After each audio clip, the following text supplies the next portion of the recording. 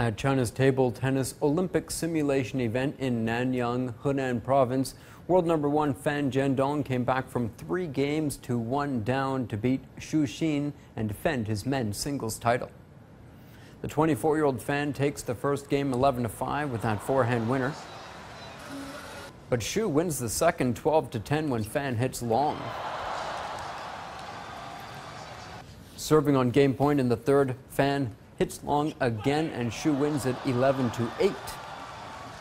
The 31-year-old Xu also claims the fourth 11-9 for a 3-1 lead.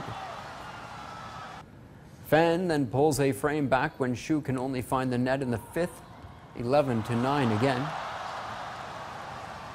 And then the man from Guangzhou makes it all square with an 11-7 win in the sixth game after Xu fires wide. In the decisive seventh game, Fan comes away with an 11-8 win to seal the match 4-3.